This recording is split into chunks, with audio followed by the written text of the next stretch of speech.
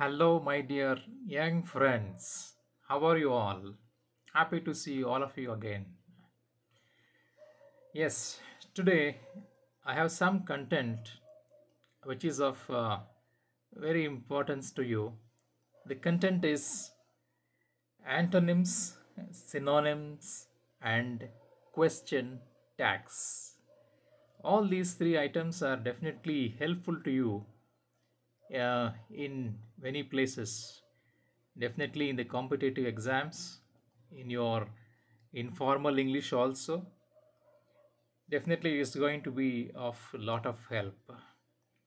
I am Professor H.S. Krishna from Government First Grade College, Kadgodi.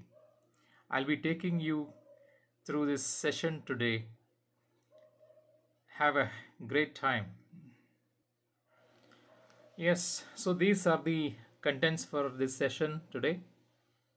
You can get to know the various antonyms, synonyms, and the question tags, and that will be followed by a few multiple choice questions so as to gauge your understanding. So, now what are antonyms and synonyms?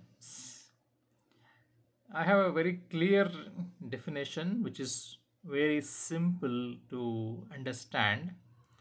Antonyms are words that mean the opposite of a given word. They are the opposites of the given word. You have examples like close, open. The opposite of close is open here. And awake, asleep.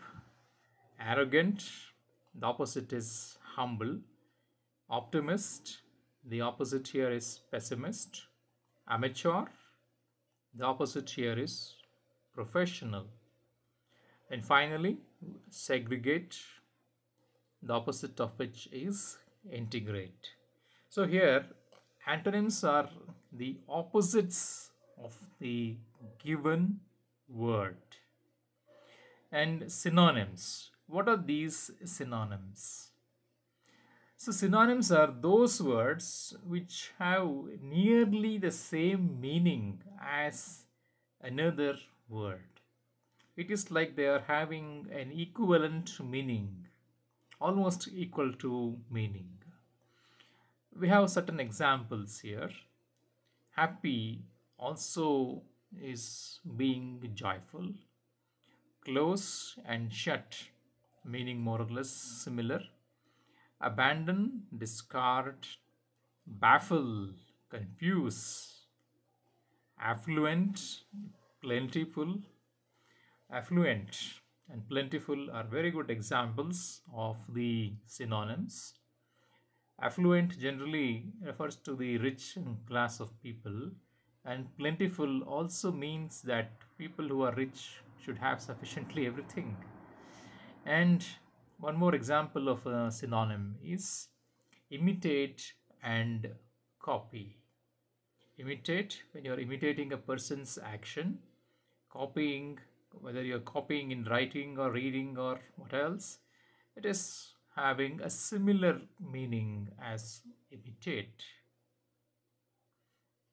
Now, going to the question tags. What are question tags and what is the necessity of question tags? So, what we find is it's a very common practice that whenever you have a conversation with your friend, you are little skeptical or doubtful as to your friend has understood it properly or not, or you might even want some kind of a confirmation that what you are speaking is definitely right. Now we have an example here. There is an example, there is a sentence here, it's very hot. And now for confirmation, a question tag has been added here. It's very hot. The question tag is, isn't it? Now the latter part, the latter part, isn't it, is the latter part. This is called a question tag. So these question tags are attached to the main statement, and their idea, the purpose is they seek the confirmation or whether the answers are definite or not.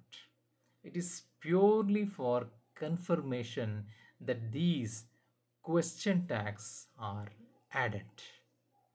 Now, question tags generally are used in spoken English, and you will not find them in formal English. You find question tags mostly in informal communication, because here they're used to make a comment and to keep the conversation going, to keep the communication flow. Now, a few more things about question tag. When you have to frame a tag, you have to use the auxiliary of the given sentence. Auxiliary is a very important component here. And if there is no auxiliary in the given sentence, then depending on the tense, you have to use the words do, does, or did. Because you keep asking, he hasn't come. Did he? Things like that. If the statement is positive, then the tag is negative. This is a kind of a thumb rule. If the statement is positive, the tag is negative. And the pattern for the positive statements, you need to observe here the combination, the formula. Auxiliary plus not plus the subject. You have an example here. He is studying, and the question tag here is isn't he? And with a negative statement, you need to make a positive tag. Positive tag. He is not studying. This is a negative statement, and you have a positive question tag, which is he? Is he is a positive question tag. Now, the subject of the question tag is always a pronoun and never a noun, because you cannot have the name of a person as king. Prema doesn't know Seema. Does she? We cannot put a noun. We always have to put a pronoun in such cases. When the subject of the question tag, it is always a pronoun and definitely not a noun. We don't repeat prema again. Does she? That is understood that it is prema. Now, quickly summarizing the contents of today's session. As all of you know, antonyms are words that have opposite meanings of the given word, and synonyms have the words which have more or less the same meaning as the given word. And the question tags are generally attached to the main statements, and they seek the confirmation and whether the answers are definite. And to frame a question tag, you need to use the auxiliary of the given sentence. And if the statement is positive, the tag is always negative. And with the negative statement, definitely the tag has to be positive. And the subject of a question tag is always a pronoun and never a noun. Now let us have a few questions so as to gauge the comprehension, the learning of today's session. Now the very first question, the antonym of arrogant, the opposite meaning of arrogant is humble, disarrogant, or unarrogant. The right answer for this, the antonym of arrogant is humble.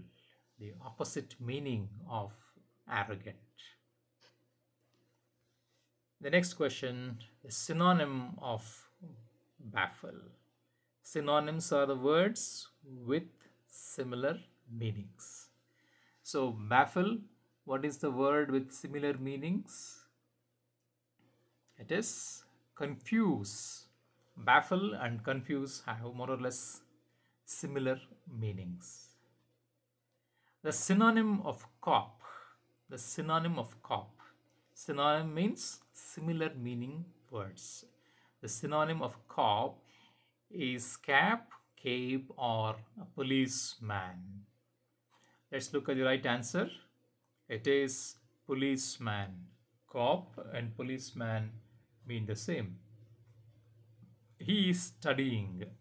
What kind of a question tag will you use here? Kindly observe that this is a positive statement.